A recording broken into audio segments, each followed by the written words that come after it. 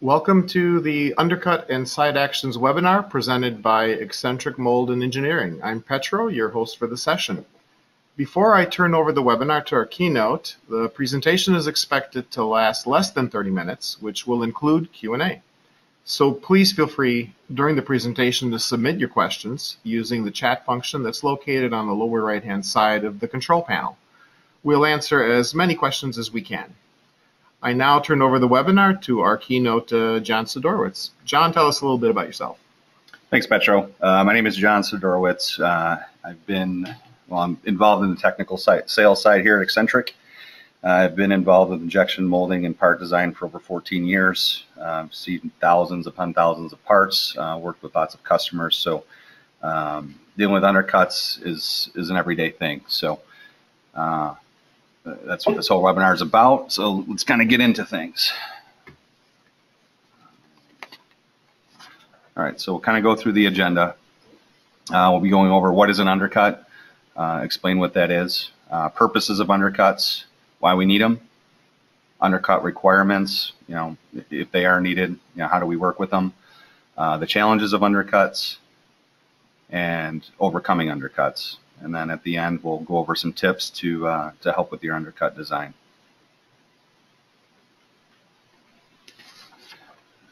So what is an undercut? Undercuts are features that prevent the part from being directly ejected from the mold. So there's an obstruction or something that's creating a die-lock condition. We categorize them into two types, internal and external. So an external undercut is going to be something on the outside perimeter of the part, where an internal obviously would be on the inside of the part.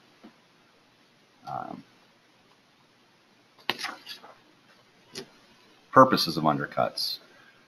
Creating interlocking snap and latch features, something to attach two housings together, clamshells, or two other parts to bring them together without any mechanical holds like screws or glue or bonding. Side holes or ports on housings, you need to have an exit for something. It's not in the line of draw, you need that. Creating vertical threads and barb fittings, which I'll get into an example of. And then provide a way to mold in threaded and custom inserts that aren't in the line of draw. And to learn more about that, you can actually watch our other insert molding webinar on our website. Then lastly, keeping the functionality of your design intent. We want to make the part that you designed, and keep it that way without, making you change your part to make it easier for us.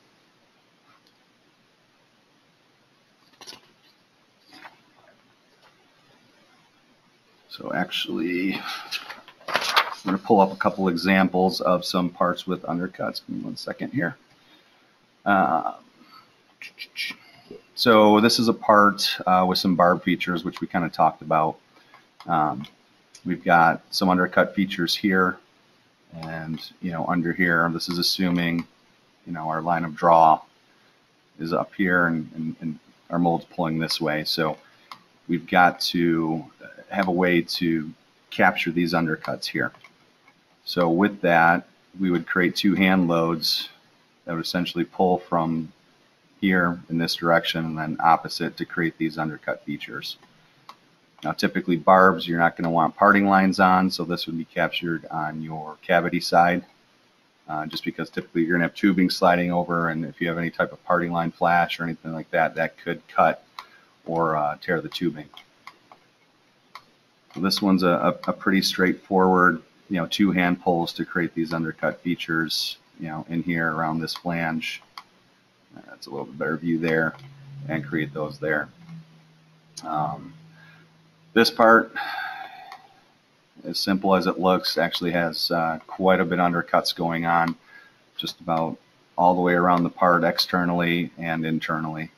And we'll look at this one a little bit more in depth later. But you can see, undercuts are going to be required here, along each side. So let's get into the purposes of undercuts.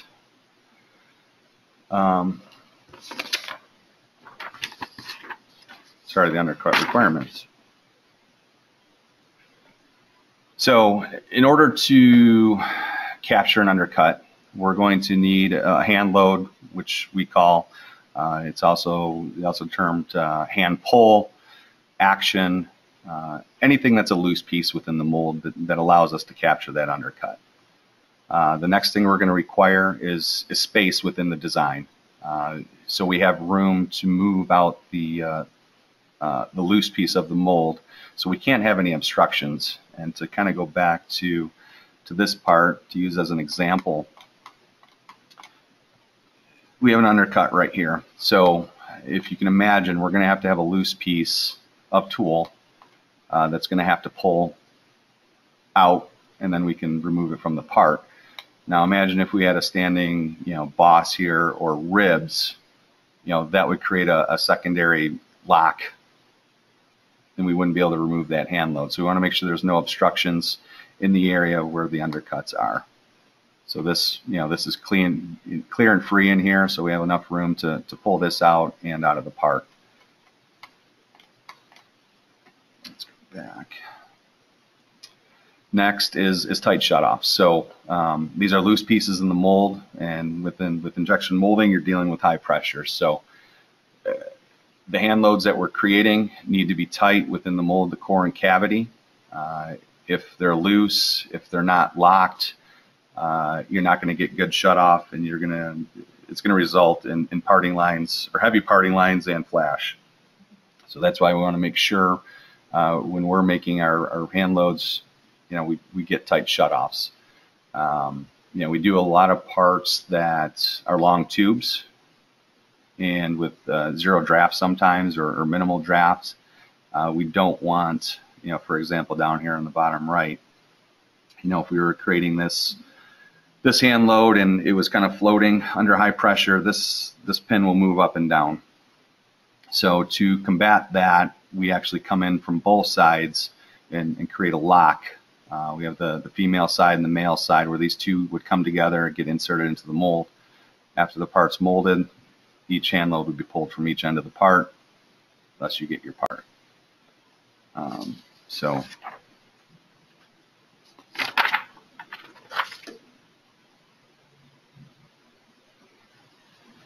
Sorry, going the wrong way.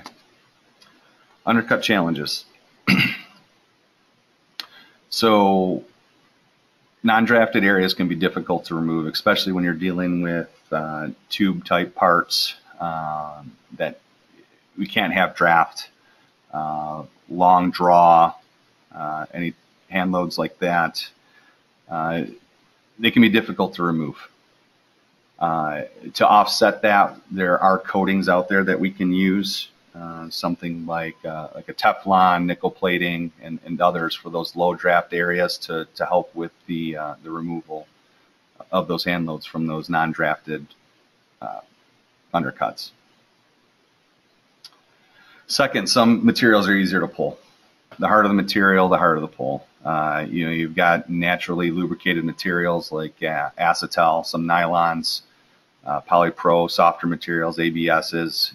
Those will be more forgiving than, say, a 35 to 50% glass-filled nylon. So if you imagine, a part like, what do we got here? So this part here, so we've got some internal threads here. So this is going to be a loose piece, and if this was a high glass filled material, the material is going to shrink onto the hand load, and it's going to be hard to unscrew this screwing core. So that's another thing to keep in mind is your materials and the amount of undercuts that you've got. So glass filled materials, we need to get as much draft on those undercut features as we can. The biggest thing, I think, is having undercuts on cosmetic surfaces. You're going to increase your witness lines or parting lines on the outside of your part. So if you're looking for a highly cosmetic part, you want to minimize your undercuts, remove them from the external, and try to put them internally. And the best example of this is, check any cell phone case. It's going to be hard to find any cell phone case with external parting lines. all your undercuts, for your button cutouts, your power cutouts, they're all going to be captured from the inside. So your phone is going to actually be hiding those witness lines. So how do you overcome undercuts? Undercuts can add cost, and in some cases it can add a lot of cost. So we want to avoid them where we can. But how do we do it? We're going to go through kind of a couple examples. I'll bring up some parts.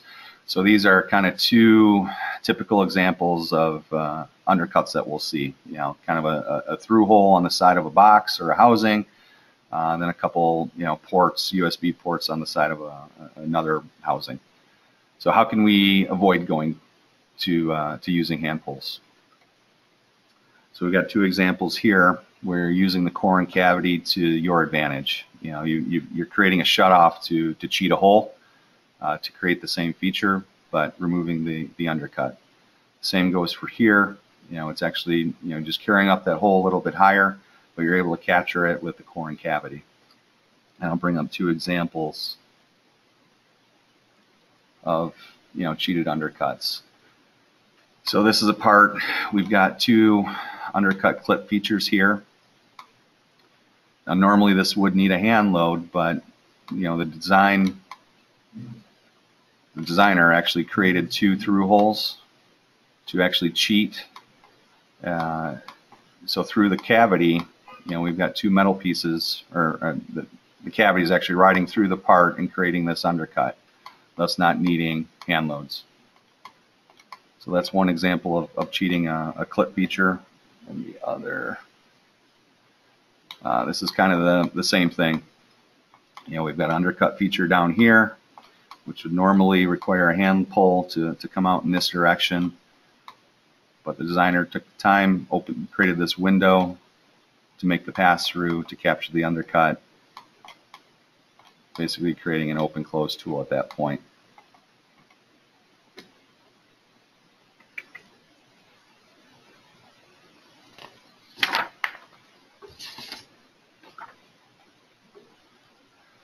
All right, let's go through some tips. Biggest one, keep obstructions away from your undercut. Like I said, if you've got internal undercuts especially, that's really the only time you're going to have to worry about that. Standing ribs, standing cores. Make sure there's enough room for us to get the loose piece out of the part.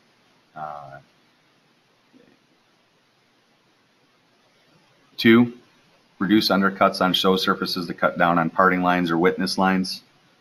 Like I said, the biggest thing is try to move everything internally. And let me bring up the part too. Especially on this part. This one's a good example. If we didn't have this area here, they put a chamfer here, which is forcing us to capture this undercut from the outside,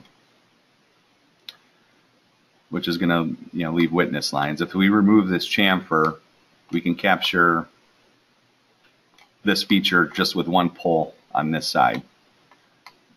With the chamfer, we're going to have two pulls actually. We got to pull from this direction to capture the chamfer, and this direction to capture this internal undercut here. So keep that in mind too. Adding any rads or chamfers on the outside of the part is going to require a hand load on the outside of the part.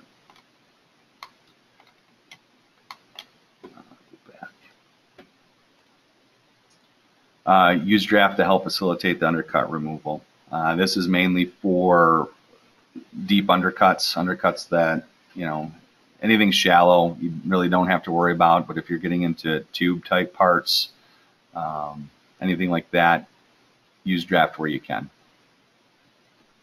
Lastly is consider side actions for custom and molded inserts. If you need to get an insert, somewhere that's not in the line of draw, we can use side actions to accomplish that for you. Don't limit your design. We can accomplish that for you.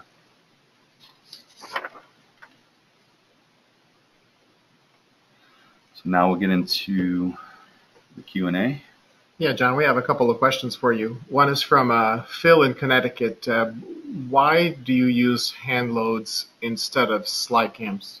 Okay, that's a good question. Thanks, Bill. We use hand loads for speed and time to market. It also depends on the part geometry or whether or not it's an external or internal undercut.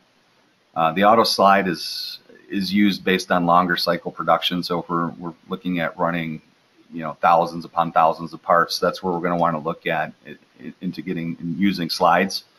We can do both here, but if speed is essential and it's low volume, definitely go with the manual hand loads. Okay, one more question for you, John. This is from Susan, Texas. On average, how much time is added to the process for every undercut in the design? Well, this is going to depend on how many hand loads are needed and the complexity of the part and the hand loads. And again, whether it's going to be internal hand loads, external, if there's threading involved. Typically, a couple of hand loads will not increase timing, at least not with us. But if it gets really complex, it may add about a week. But again, it's all going to depend on complexity. All right. John, thanks for that. Thank you all for joining our webinar. For any questions or interest in Xcentric services, please contact us at the number and email on the slide or visit us online. We'll provide a link to the recorded version of this webinar within 48 hours. And we're signing off in 3, 2, 1.